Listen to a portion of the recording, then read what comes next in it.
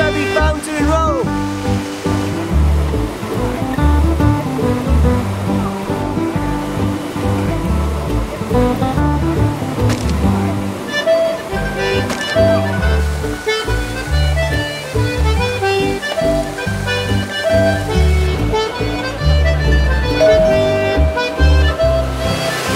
The restoration of the Trevi Fountain took over a year and a half, and it was sponsored by the fashion house Fendi, who invested 2 million euros in the project.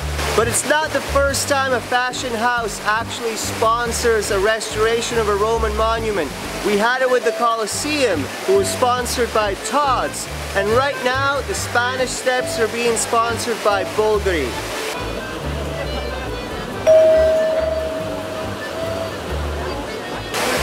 This beautiful fountain was constructed in the 18th century. Took several decades, several popes and architects to finish the project. But most of you probably know it from the famous movie La Dolce Vita, directed by Federico Fellini. Because right here we had the famous scene where Anita, Ekberg and Marcello Mastroianni take a dip in the fountain. Now, I would demonstrate it for you, but I would get fined 500 euros for it. And that's a lot of pizza, so I'm not going to do it.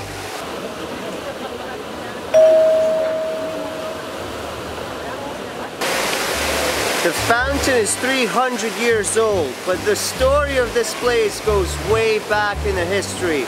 In this very place, 2,000 years ago, we had the end point of a Roman aqueduct called Aqua Virgo. It was built by a man called Marcus Agrippa.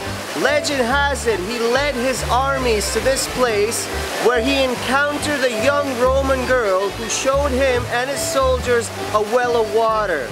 Eventually, he will build this Roman aqueduct which will end right here.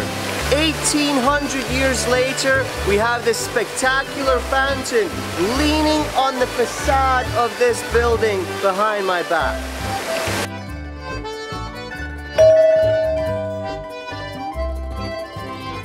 Trevi Fountain is the end point of the Aqua Virgo aqueduct that used to supply the city of Rome with fresh water back in the day.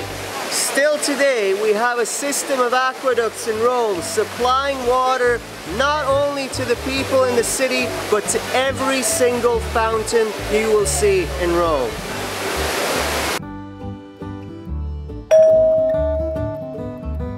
People have been throwing coins in the Trevi Fountain for the longest time.